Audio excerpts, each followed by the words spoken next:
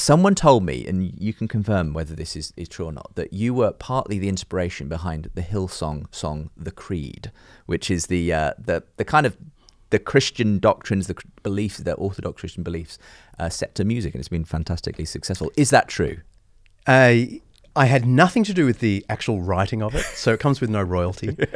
But yes, I am the reason they wrote it, because I tweeted saying Hillsong would be doing world Christianity a favor if they put the most shared statement of Christian belief in one of their beautiful songs. Someone tweeted straight back from the Hillsong creative team and said, "We'll have a think about it." And then I got a phone call from them, and they said, "Yeah, we're gonna give it a go. Fantastic. And would you be willing to, when we've got a demo, come and have a listen?" And so I did. They took me out to breakfast, and I met the songwriters and the creative team, and they played me a demo of the song and said, "What do you reckon?" And I thought, it's actually really good. It is. It's a great song. I wish I could lay some claim to the creativity behind it, but that is all them. It's kind of nice, the rock musician has a second, aim at stardom through Hillsong. Well, the rock musician now nerd. I love it. But that song, has been played in countless churches. We play it in our church. And what I love about it, as I'm sure you do, is the fact it is words that go back to the very beginning of the Christian faith, but done in this tremendous contemporary way. It's a great statement about the Christians do have some things they share, because you hear from a lot of skeptical people, you guys can't even work out what you believe. Come back to me when you can agree on something. Well, here is 83 words in the original Greek. 83 words. Christians say, yep, we believe this. That's something. Yeah, absolutely. And in a sense, kind of takes you back to the fact that from the beginning Christians have been singing their truth, if you like. And I think actually the way we imbibe a lot of scripture and doctrinal truth is through singing.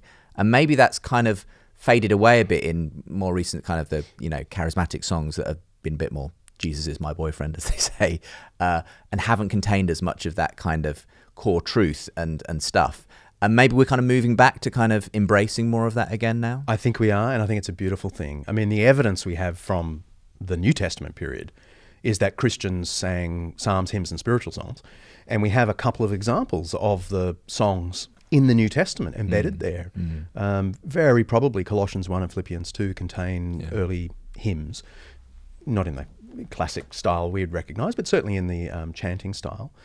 And one of the documents I played with up in Oxford in my research is the earliest fragment we have of a hymn, a Christian hymn, with musical notation. It's from about the year 200. But I mean, there were plenty of other hymns, but this is the first hymn that actually has the ancient musical notation on it. I intend to do something with it, by the way. And it's obviously in Greek, but it's incredibly theological and very Trinitarian. Already by the year 200, it's very Trinitarian in its outlook.